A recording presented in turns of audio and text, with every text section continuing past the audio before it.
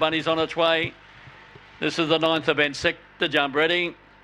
Racing. P Did He jumped in front. Going to the lead, Magic Chicken. Around the outside, started right as they run down the back straight.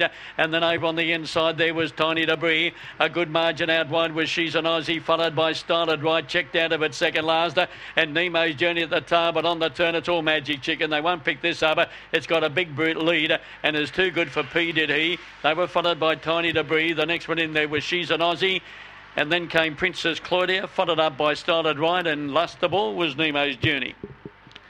The winner number 4, and that is Magic Chicken. Went good. Magic Chicken for Beb Sweeney by Magic Sprite Secret Tears, owned by Brad Candy and D. Cooper, trained by Beverly Sweeney. 418 the numbers. Number 1, P Did He second. Big Daddy Cool Smoky Conquest for Warwick Brown. And number 8 was third, Tiny Debris, Gylation Finding Eva for John Harris. 11:01, so it's run home times very smart, 11:76. And the runner 22.77. 4th place to number 6, She's an Aussie. Margins coming up. It was a clear-cut margin, 7 3/4 lengths. Margin between second and third was 1 1/4. And those numbers 4, 1, 8 and 6.